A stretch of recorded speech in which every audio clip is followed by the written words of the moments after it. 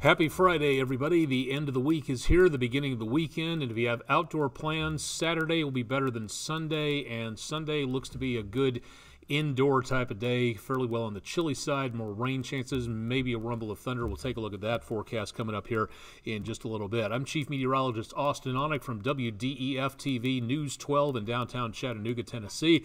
This is Weather Overtime. This is your opportunity to get a more enhanced view of what's going on with the forecast. We talk about tons of extra things on here that we don't have time to do so in a regular televised newscast. So welcome aboard.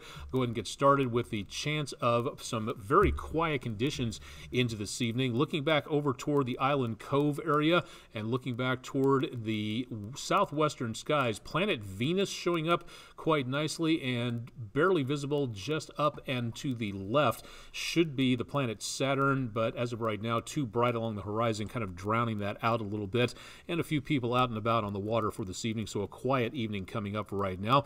Usually do a countdown to spring forecast. Going to be combining that with opening day for the Chattanooga Lookouts. 81 days and counting until they take on the Mississippi Braves on Tuesday, the 11th of April at 7:15 p.m. in downtown Chattanooga.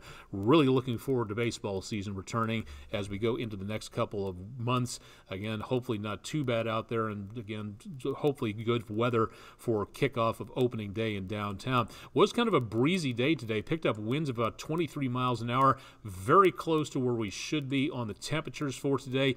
Yesterday, not today, but yesterday we broke a record high by 2 degrees that has stood since 1906, so a big number there for us. We have 3 inches of rainfall for the entire year. We should be at 3.26, so we could use a little bit more rain, and we're going to be picking that up in the next couple of days. Not into tomorrow for the most part. More chances of rain late Saturday night and into early on Sunday. Also very windy on Sunday. Southeasterly winds gusting over 20 miles an hour, and then back to sunshine and brisk on Monday with temperatures back in the mid to upper 40s.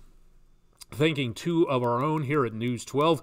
First of all, multimedia manager Courtney Goins, a very foggy view a couple of weeks ago from Chickamauga Battlefield. Gorgeous shot there on a very historic site. And for our production department, Cooper Allen, a nice view from his digs up around portions of Lookout Mountain and looking out over a beautiful blue sky out there. If you've got weather pictures, we'd love to see them and show them. Send them to pictures@wdef.com or find us on social media. Drop them off at facebook.com/WDEF News 12. Our West Shore home weather window pictures of the day, plural on that one.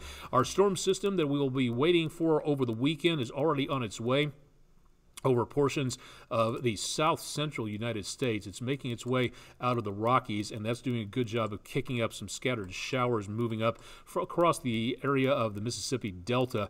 Back to the west of us, we've got another storm system well off the coast, but high pressure is doing a good job of blocking it. That ridge of high pressure keeping things quiet and dry for the most part, and that's a nice change for an area that has seen enough of its share of rain and snow coming up. Our forecast is going to include more of this rainfall heading up into the area coming up into the next couple of days. What we'll see is a dry but cold start to Saturday. Temperatures back around freezing. Again, please remember, scrape the entire windshield clean. That whole periscope driving thing is dangerous and just plain not a good idea. The cloud cover will start to make its way up from the Gulf of Mexico, overspreading the area. Temperatures very close to spot on normal for this time of the year. Rain chances begin on Saturday night to Sunday morning. Doesn't look like widespread thunderstorm threat. I think it's going to be embedded thunderstorms just anywhere in that mixture, but it doesn't look like a widespread possibility for thunderstorms. Chances of rain continue through Sunday morning, so heading off to church, Sunday school, or wherever you're going, may want to allow for some extra time on wet roadways just to be on the safe side. And then temperatures might scrape close to 50 degrees as we go towards Sunday afternoon, as the rainfall chances begin to break up a little bit and spread out from there. So it's not looking too bad for most of Saturday, with temperatures close to normal, upper 40s to lower 50s, and then more chances of rain start to move in by, say, sunset, more clouds as well. So if you've got plans for outdoors, you can keep them for, I'd say, most of Saturday, but as you get closer to around Saturday evening, that's where we start seeing the potential out there. Chances for rain less back toward the western United States, so again, a nice break for them.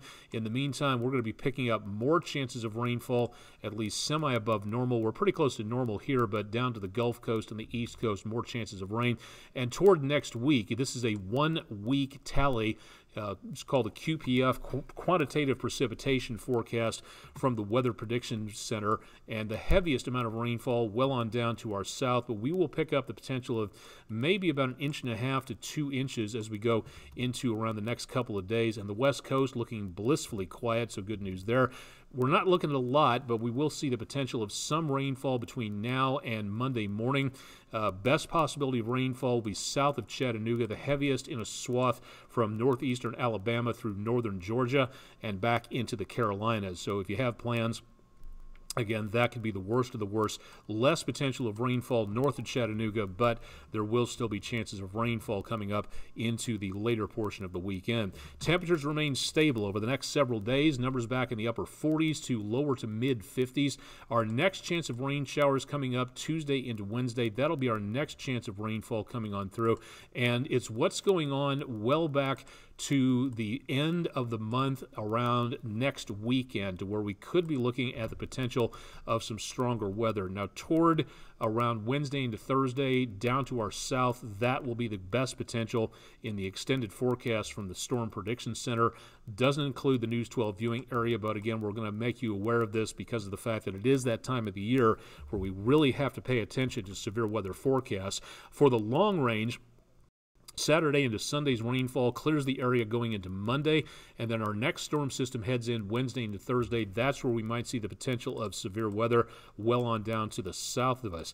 It's also the possibility of seeing the potential of some decent winter weather from the Appalachians all the way out into the Kansas and Oklahoma plains, and then maybe some more winter weather mixed in with some rainfalls that leaves the area Wednesday into Thursday. But as we go toward next weekend, good possibility from right now, at least looking better, of another and fairly energetic storm system coming on through. This one also with a good swath of snow from the plains back toward New England. We'll see just the chance of rain showers, but this also needs to be watched. Several series of storm systems coming on through as we head into the peak of severe weather season, which is roughly late January through about, say, early April for this area of the country. It's important to get ready for severe weather. If you'd like to become the eyes and ears of the National Weather Service, they could use your help as ground truth observers to see what's going on. Skywarn volunteers, you're not paid, but your information could save a life somewhere down the line by reporting information back to the National Weather Service. Now, the National Weather Services that cover the area for Huntsville and Peachtree City, Georgia, are not having any meetings at this point in time. The one for Morristown, which covers the area north of the Tennessee line, that is going to be coming up for Hamilton County Friday, February 10th at 6 p.m. It is free, but you have to register at weather.gov/MRX. And there are more meetings coming up over the next several days. For Ray County on Thursday, the 16th of February, Monroe County, Tennessee, for Thursday, the 23rd, and for Marion County, Tuesday, March 21st. Again, all the addresses are available on the website. You can find out more details there about which ones are closer to you. And coming up a little bit later, we'll talk more about where you can take the Skywarn training online if you want to. Learn how to program your weather radio at wdef.com/weather. And of course, if you'd like to have one of our weather personnel come out and give a weather talk, all you have to do, if you're a teacher or administrator, go to wdef.com/weather and click on Weather in the Classroom. And all of this stuff will be posted on our websites. More details available: Facebook, Twitter, Instagram, YouTube, Counter Social, Reddit, Tumblr, and a couple of chess websites. You'll find us out there someplace, so stop by and find out more details on that. Again, sort of a quiet weekend coming up, and more chances of rain could be a problem for outdoor activities. I'll have details at wdef.com throughout the rest of the weekend. Contact me at aonic@wdef for more if you'd like to find out more details there. Love to hear from you, and again, please send in those weather pictures. We'd love to have those as well. I'm Chief Meteorologist Austin Oenick from News 12 in downtown Chattanooga. Stay tuned for much more with News 12 through the weekend, on air and online.